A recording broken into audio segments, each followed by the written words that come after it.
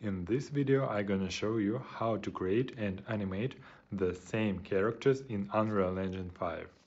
If you want to capture facial performance with Metahuman Animator, you need an iPhone 11 or above. You also need a high-spec PC with 32 gigs of RAM, better if you have 64 gigs of RAM. Then you have to install LiveLink app on your iPhone. On first launch, you should choose Metahuman Animator. If you did not do it, you can type on gear in top left corner, click mode, and select Metahuman Animator. Then you should record your first calibration video.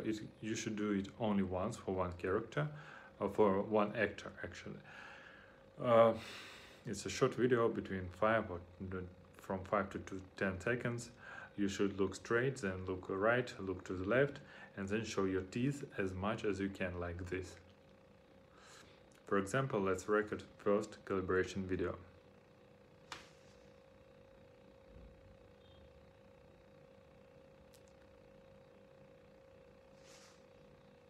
Then you can record as much videos as you can, as long as you can. The next videos will be for performance capture. Performance capture from the next videos will be transferred to Metahuman characters in Unreal Engine. But first you should transfer your files to your PC. Click to the top or to the bottom left button. Click select. Select videos you want to share. Then click share in the bottom right corner and transfer it to maybe Google Drive or maybe email, any way you want, any way you like. Transfer it to your PC, and let's switch to my PC for next steps. Okay, I moved videos to my PC. Go to Epic Games, Unreal Engine, Marketplace. Type Metahuman. Press Metahuman plugin, press Install to Engine, and choose Unreal Engine 5.2 or above. This plugin doesn't work on earlier versions. Okay, let's start Unreal Engine. Go Edit Plugins, type Metahuman,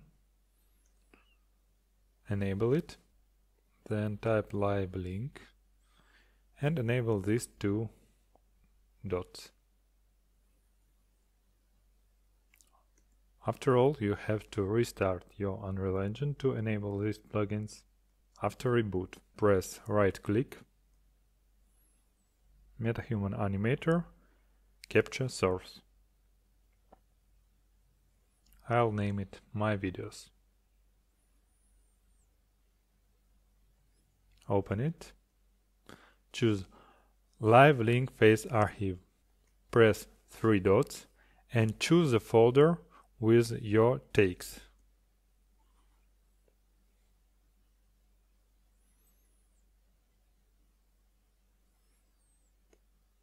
Save it and close. Then press Tools, Capture Manager, My Videos, select both of our takes, press Add to Queue, then press Import. Close it.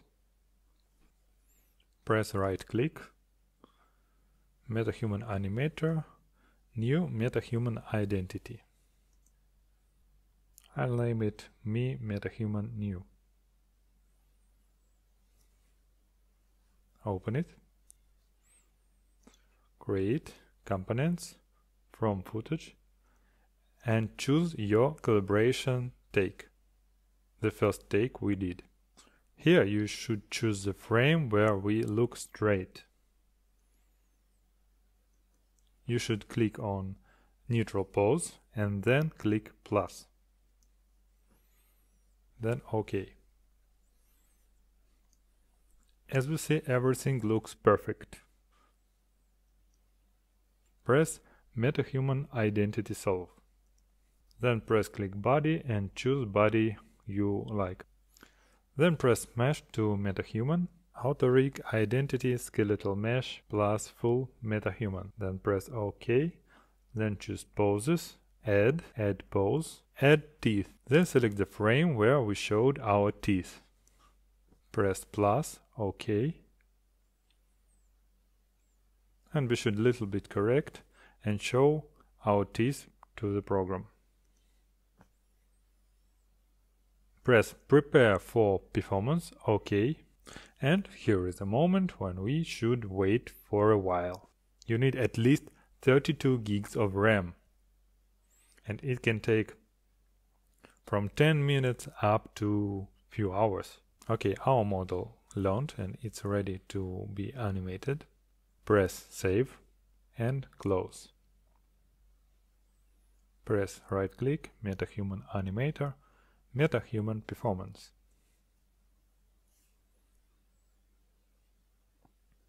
Open it. Footage capture. We choose our second video with our performance, not calibration video. In Metahuman Identity, we choose our metahuman we created right now. Press process and face capture begins. Okay, we tracked our face. It looks like this.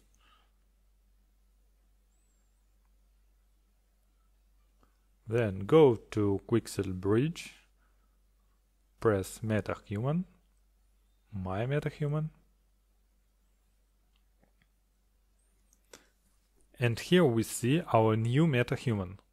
We still didn't set up it. You can apply hair, color scheme, beard, anything you want. You can click Start Metahuman Creator and set up as you want.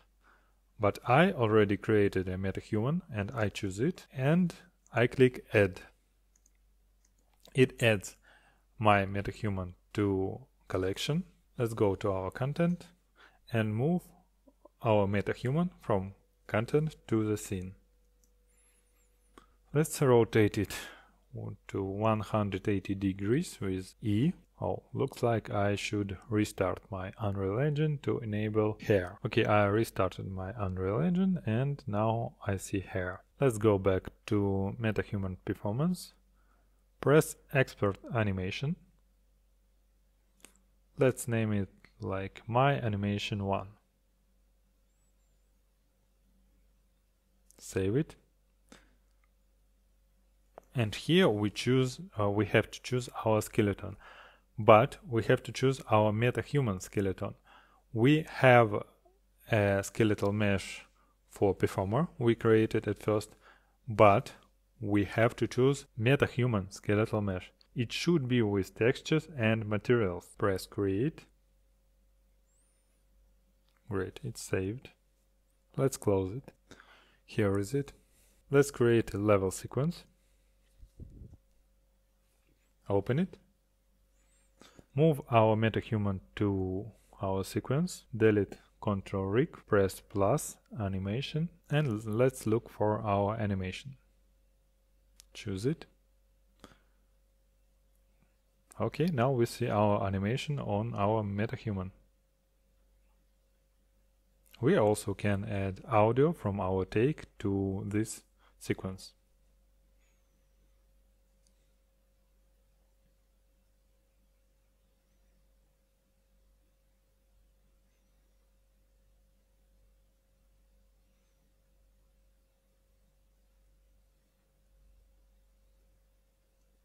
Unfortunately for now, I don't know how to fix the floating head issue.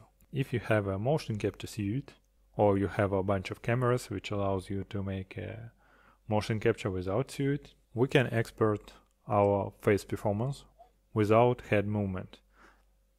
Let's go to Metahuman Performer, and here before saving we should choose head movement disabled. That's it.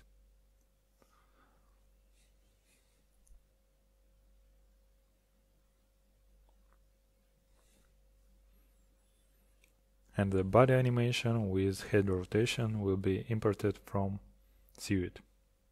Let's look for how we can render it.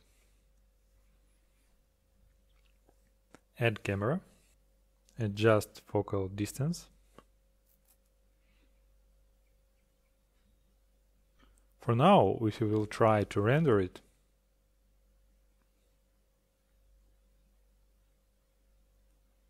we see that our hairs are out of depth of field.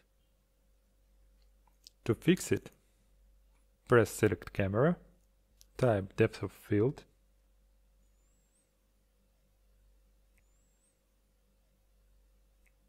go to the bottom and press Reference Depth of Field and enable.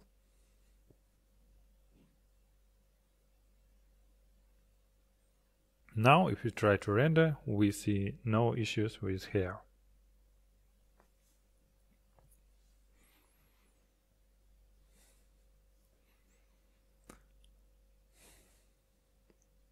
Let's render the whole sequence. Looks like we need one more plugin. Let's enable it. Go to Edit, Plugins, press type Render Queue. Okay, let's enable Movie Render Queue. Then we have to restart our Unreal Engine again. Okay, we activated it. Yeah, we see it. Press here. Now we have to set up our render. Add Path Tracer. Disable this and add Anti-aliasing Path Tracer. I think we only can add reference motion blur.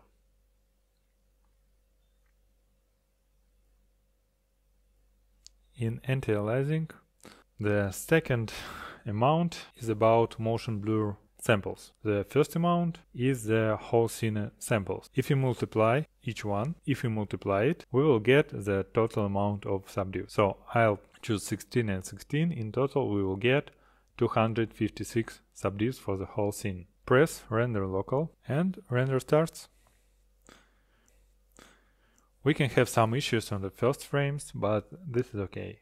After a few frames, from 5 to 10, everything will be okay. You can see issues only in the very first frames. Here are our first frames of our animation. We see how it looks like. I advise you to path trace your animations because path tracing render looks much better than real-time Unreal Engine render. Thank you for watching. If you like this video, press like and subscribe.